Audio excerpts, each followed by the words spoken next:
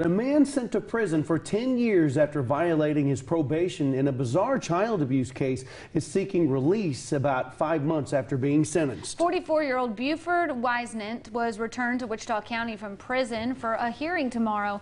His attorney filed for his sentence to be converted to shock probation. Whisenant was denied parole in November based on his criminal history, nature of the offense, substance abuse, and unsuccessful periods of supervision while on probation.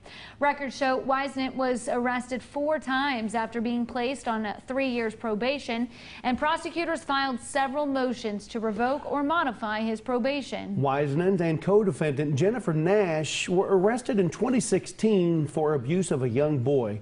Authorities say both admitted to shooting pellets at the boy as discipline and using other forms of punishment, like giving him only ramen noodles to eat and making him stand and stare at a strip of duct tape while repeatedly lifting cans of peas with his arms straight out. The boy said discipline also included making him do squats and push-ups, and when he could do no more, he would be shot or struck in the chest, stomach, or legs with a bar of soap and a pillowcase.